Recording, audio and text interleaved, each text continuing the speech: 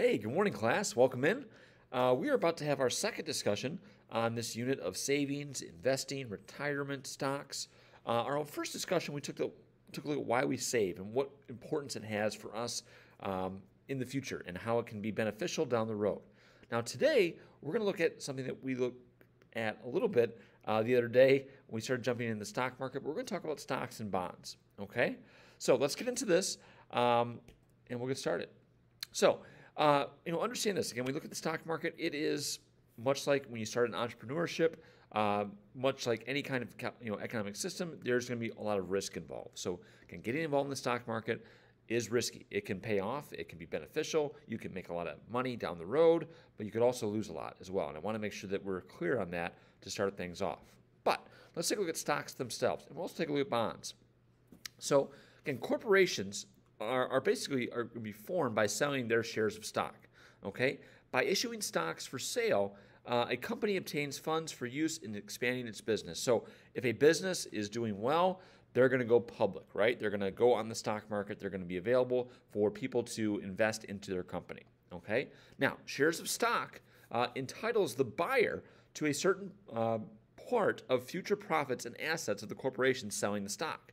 So if you want to get involved, you would be a microscopic, tiny fraction of, you'd have some ownership into the company, all right? Now, the person who buys the stock, all right, therefore becomes a part owner of that corporation. And again, very, very small amount, but you become a part owner by being a stockholder or shareholder. Now, let's talk about the stock returns. This is where money is made, okay? So the stockholders, that is the group. These are the people who have invested in a corporation and own some shares of stock.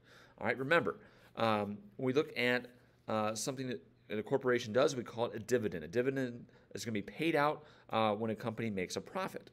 So there are two things here. There's capital gain and capital loss, okay? So with capital gain, it's an increase in the value of an asset from the time it was purchased to the time it was sold. So there's that old saying, again, buy low, sell high. So the example I'm using here is, say someone buys a stock at $20 a share, okay? And later on, they sell that at 30. Well, they're looking to get a capital gain of 10 bucks, okay? In reality, people have much higher numbers than this. But that old mentality is to buy low, sell high. Sell when the stock is at its healthiest point, okay?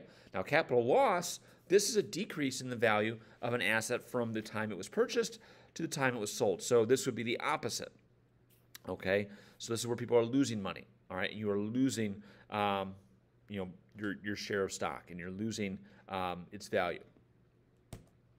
All right, so let's go into bonds. Now, bonds aren't, they're still around. They're not as common as much anymore, but again, when we look at a bond is a certificate issued by a company or the government in exchange for borrowed funds. Buying a bond does not make someone a part of the corporation, so that's how it's different. You don't become a part of a corporation if you buy a bond. Now, typically, bonds are less risky than stocks. All right? A bondholder lends for a period of time to a company and is paid interest on that amount. Now, there are different types of bonds. First one we're going to talk about is a tax-exempt bond. All right? These are bonds that are sold at local and state governments. All right? Interest paid on the bond is not taxed by the federal government. So tax-exempt, you get a bond locally or you get a bond with the state, all right, you're not going to be taxed by the federal government, okay? Savings bonds, very common, all right? Bonds issued by the federal government as a way of borrowing money, all right? They are purchased at half the face value, and they basically increase every 6 months until the face value is reached, okay? So, again, savings bonds, a lot of folks like to invest in those, again, minimizing the risk. Now we have something called T-bills, T-notes, and T-bonds. We're going to talk about that. So the Treasury Department of the federal government also sells several types of larger investments. Now, Treasury bills, T-bills, okay? These are basically certificates that are issued by the U.S. Treasury in exchange for a minimum amount of $100, and these mature from a few days to 26 weeks, okay? So you're putting in $100, you're going to let it mature. It could be a couple weeks. It could be a couple days. It depends, all right? But the max is 26 weeks. And we also have Treasury notes or T-notes, All right, these are certificates issued by the U.S. Treasury in exchange for minimum amounts of $100. All right, and these mature 2 to 10 years. All right, so Treasury notes stay in there for a long time.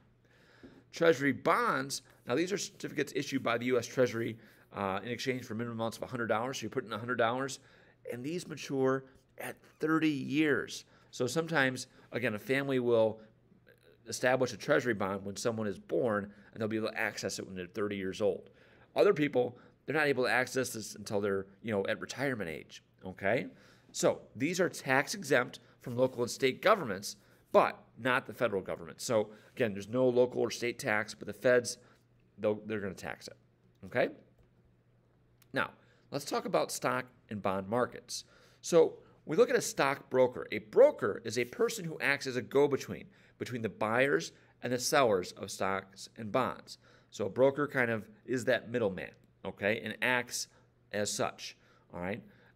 There are over 100 online brokerage firms. About 20 million American investors use the internet to make daily trades each day, all right? So from Monday to Friday, you've got about 20 million Americans. And again, in today's world, that number is growing. Now, there are some major stock exchanges, okay? Brokerage houses communicate with the busy floors of stock exchanges. This is where you would always see all the people on the stock market floor, with those old tickets, buying and selling, okay? The largest Tony Stark? The largest stock market is in the New York Stock Exchange, all right? Chicago, London, and Tokyo also have notable stock exchanges. Okay, let's see. Now, we'll talk about over-the-counter markets or OTC markets. Now, over-the-counter markets, these are electronic purchase and sale of stocks and bonds, often of smaller companies, which often takes place outside organized stock exchanges. So these are kind of your mom and pop shops, kind of in the underground, okay, for the most part.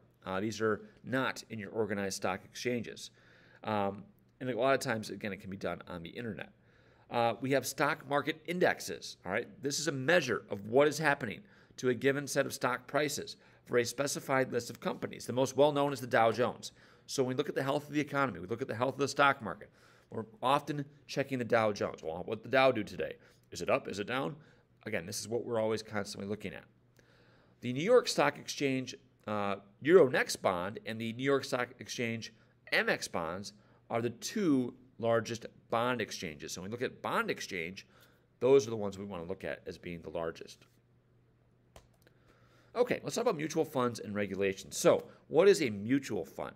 So a mutual fund is basically an investment company that's going to pool together the funds of many individuals to buy stocks, bonds, or other investments. So a mutual fund, you've got a lot of people that are looking to make more money, okay? And they're putting a certain amount of risk when they set up that mutual fund, all right?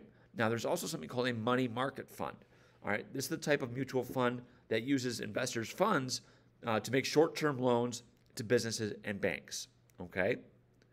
So we see a lot of money management here.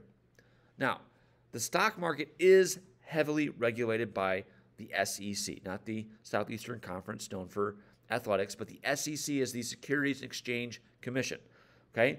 Congress passed the Securities Exchange Act of 1934 to avoid another stock market crash. The SEC oversees all activity and transactions. So the SEC's job, we talk about government intervention, right, is to ensure that there's no funny business taking place on Wall Street.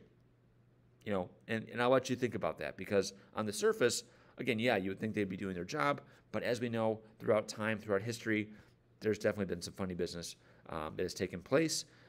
Most recently, again, with the big debate over GameStop and the stock that soared in January and early February, that was something that the SEC had to kind of look into and oversee. Okay? All right, folks, again, thanks for joining us. We're going to have another journal log. I hope your stocks are doing well. Hope you're making some money this week, and we'll reconvene after the weekend. Take care, folks. Have a good one.